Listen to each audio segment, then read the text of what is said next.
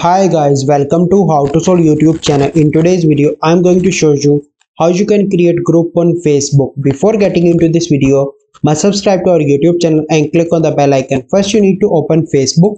Once you are in Facebook, then you need to click on this menu and then there is an option of create. You need to simply click on group and here you can name your group. I'm going to name how to, and here the option of privacy, you want public group or private. I want private group, and you can hide the visibility of the group, visible or hidden. I'm going to visible, and then you need to click on create.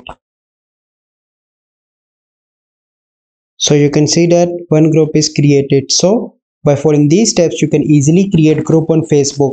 I hope you find this video helpful. If you find this video helpful, must like this video, subscribe to our YouTube channel for future videos. We'll see you in the next video.